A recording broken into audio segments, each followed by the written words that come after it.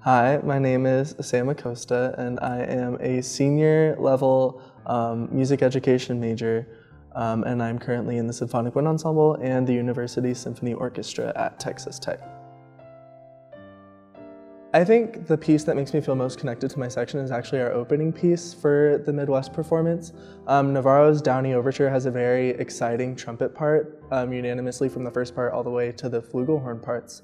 And the way that they interact with each other is just so invigorating and captivating for the audience. And I think that's something that we enjoy the most because we play in a lot of trumpet ensembles and the sections in the wind ensemble together. And captivating an audience is kind of our main focus and our main goal as a group. So getting to do that from the get-go at the Midwest performance is, I think, something that we're all looking forward to. It's actually really funny because every year that I've been in it, the trumpet section has been so incredibly different. But this year has been the most fun because it's all people that I'm incredibly close with socially.